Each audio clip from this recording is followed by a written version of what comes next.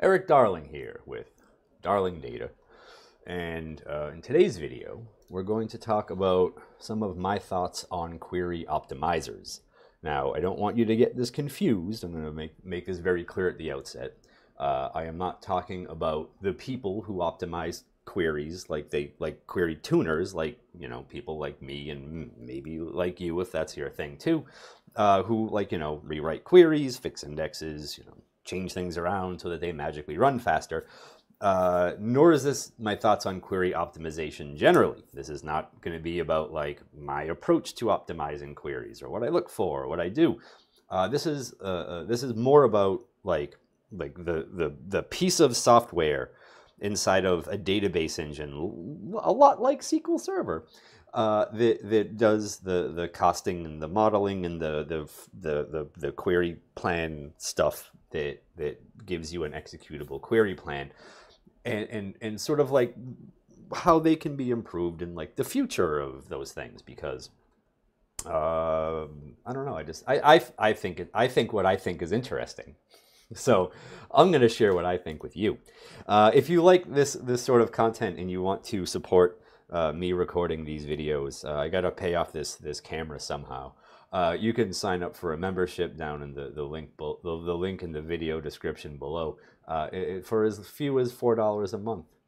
If you also have a camera to pay off and you don't have four extra bucks a month, you can like, you can comment, you can subscribe, and gosh, seeing those numbers go up just, well, it doesn't help me pay off a camera, but it does do my sad heart some good. If you want to ask me questions about SQL Server performance, you can go to this link, which is also in the video description below, and you can insert as many questions as you'd like. Just please try to stay on topic. That's all I require of you. If you need help with SQL Server from a consulting point of view, well, gosh darn it, I am still the reigning champion of SQL Server consultants. If you need health checks, performance analysis, hands-on tuning, query optimization, if you're having a performance emergency, or if your developers just need some training because you're having too many performance emergencies, well, guess what I do at a reasonable rate? That stuff. You're in luck. If you would like some high-quality, low-cost SQL Server training content, again, all about query optimization, you can get all of mine for about 150 USD. Just go to that link, enter that coupon code, and all will be applied. There is a fully formed link for you down in the video description as well, just in case. SQL Saturday, that's what it's called. New York City is taking place in this year, 2025. On May the 10th, I highly encourage you to attend. It's going to be good. All you have to do is drag your behind to Times Square on Saturday, May 10th, and it'll be good for all of us. With that out of the way, let's talk a little bit about this stuff. Now, query optimization. Like, you have a query optimizer, and I'm not talking about a query planner like Postgres has. I'm talking about a query optimizer like SQL Server has, like Oracle has, like many other good database engines have.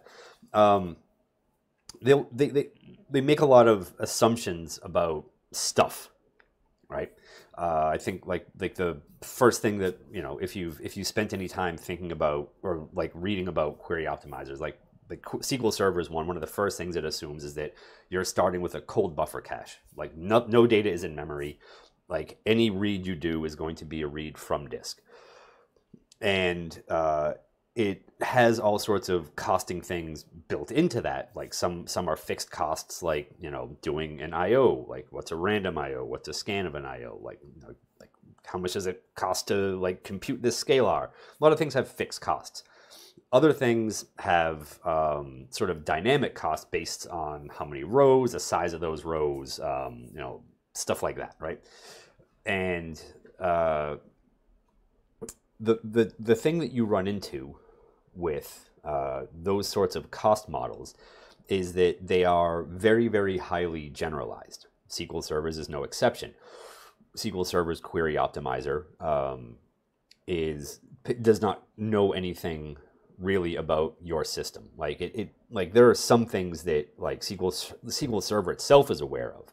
Like when it starts up, it looks at your CPUs to kind of figure out like what kind of SIMD support you have. It knows how much memory is in there so that it can work out memory grants, you know, stuff like that. But like as far as like, you know, what kind of storage you have, SQL Server has no idea. SQL Server doesn't interrogate storage to figure out what's underlying there. So I/O costs are very, very highly generalized. I/O costs are also ancient, right? Like SQL Server still like costs I/O like you're on a spinning disk that has a huge penalty for random I/O. That's why things like key lookups are costed very highly because of the random I/O.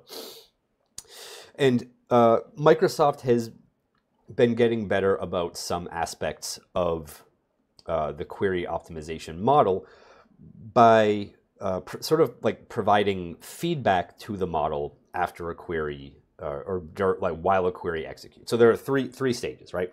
There's stuff that happens before a query executes, and you can think of that as stuff like table variable deferred compilation, where SQL Server will be like, oh, there's like you're in a, like let's just say you're in a store procedure, you declare a table variable, you're not using it, it's not a table value parameter, it's a table variable you declare in the store procedure, you insert some rows into it. SQL Server will stop query optimization at that point and be like, how many rows are in this table variable? Let's come up with a query plan based on table cardinality. Again, you still don't get column level histogram information about what's in the table variable, but you do know how many rows are in there. Perchance SQL Server might choose a different query plan if there are 10 rows in your table variable versus a million rows, right? That's the hope anyway. Then there are some runtime feedback mechanisms like adaptive joins, where SQL Server is just like, well, I'm going to do this loop join, and if I get enough rows out of this loop join, I'm going to switch to a hash join, right? So that's like during intra execution, and then there's post execution stuff. Memory grant feedback is the one that I think has been around probably the longest, but like there's cardinality estimation feedback in the product now too, where after a query executes, SQL Server will be like wait a minute, I was way off on this thing. I should probably figure something else out.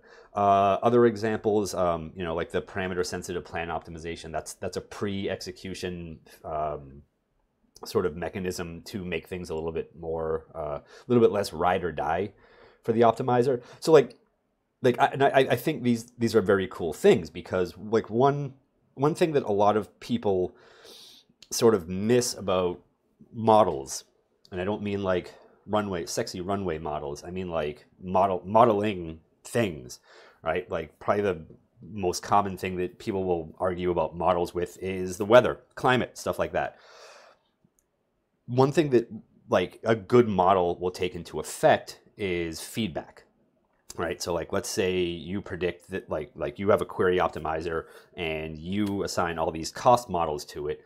If your cost models don't get any feedback on how good they did or how well they did when a query ran, your model is just going to keep making the same mistakes over and over again. That's why, you know, for a long time, you know, SQL Server would choose a query plan, and if that query plan was good, you were real lucky. If that query plan was bad, you were real unlucky, because SQL Server would keep using that query plan and you would keep getting the same bad plan. And, you know, it would be up to you to figure out some scheme of rewrite, indexing, you know, breaking stuff up into temp tables, whatever, in order to improve that. So I really like that Microsoft is actually providing more and more feedback mechanisms into the product, but at the same time, a lot of those feedback mechanisms are very, very conservative in how they're conservative in how they're applied. So, you know, any sort of like automation for that stuff, it's like SQL Server has to collect a lot of metrics about how things are going generally, whether it's right about cardinality estimation, whether it's right about memory grants, all that stuff. And then it has to say, okay, well, you know, most of the time I'm right about this. Sometimes I'm wrong about this, or boy, I was just wrong right out the bat on this. But I think one thing that is going to have to start happening is it's going to have to start rethinking alternative plan costing. it's cool if, you figure out that cardinality was wrong for something in a query and that maybe costing and plan choices after that were incorrect. But just improving the cardinality estimate may not improve the overall plan that you get. Like you're going to have to start thinking about like completely like how that cardinality affects other plan choices, and if perhaps a completely different query plan would be more suitable.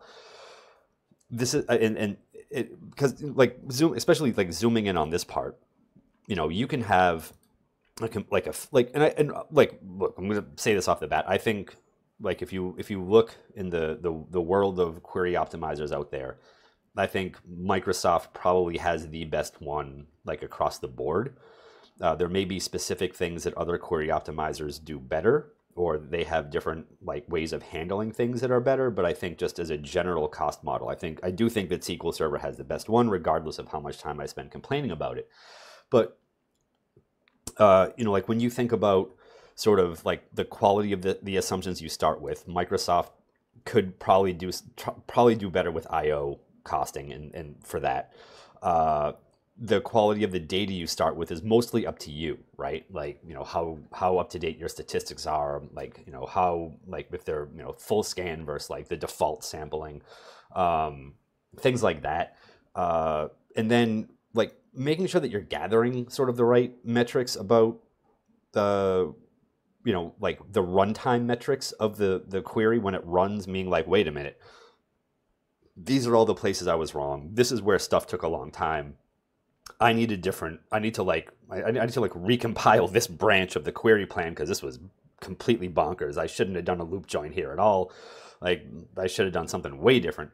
So there's a lot of stuff that, like, and these are things that have been improving as server hardware improved, right? Like, if you think about when these sort like query optimization first started, computer hardware was very, very limited.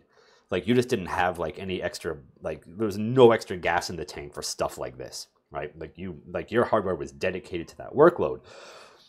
And I hate to say it, but the cloud does allow for a lot more flexibility with these things, because you have like other hardware you could do this on, right? Like copies of the data, things like that.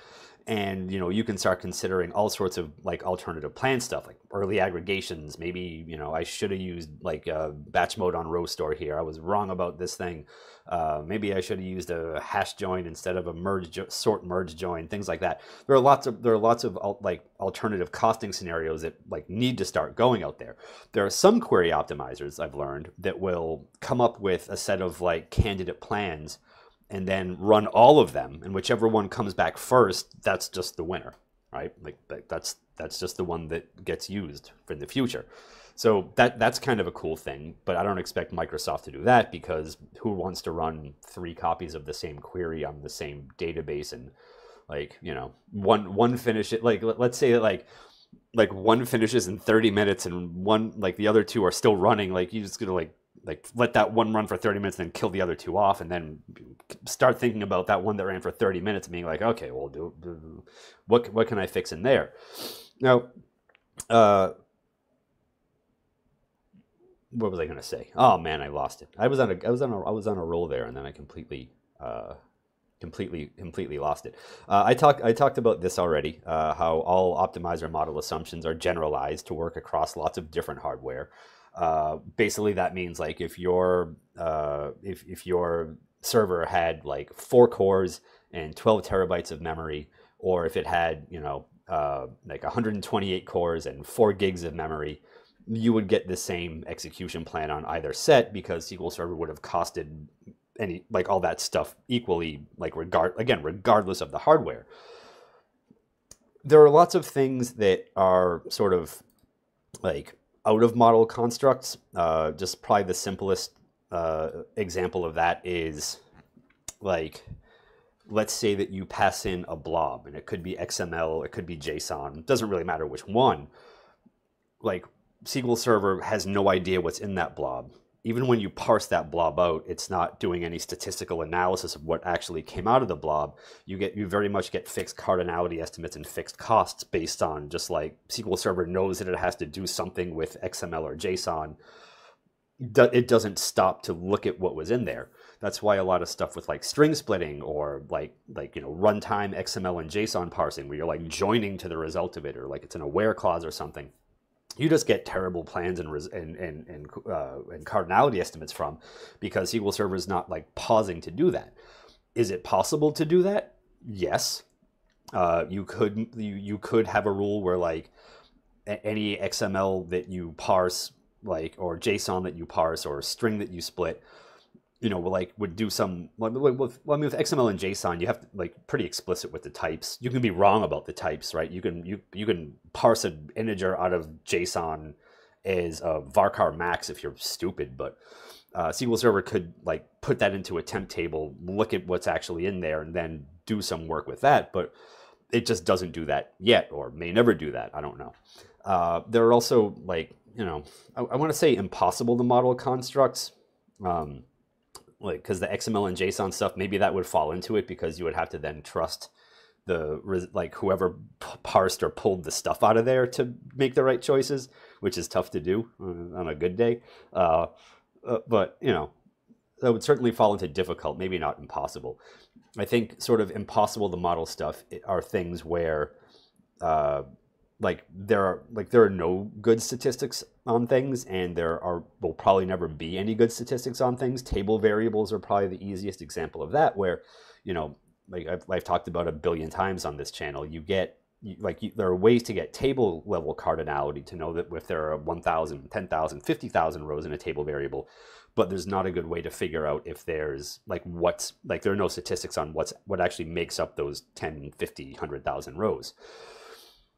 So at some point, the optimizer is, I think, going to be less based on like improving the cost models, and there are just going to be more rules that get applied, and there are going to be more optimization choices where there are feedback mechanisms for it, and where the model starts getting like more and more feedback about how it did when things ran, because that's the only real way to improve things.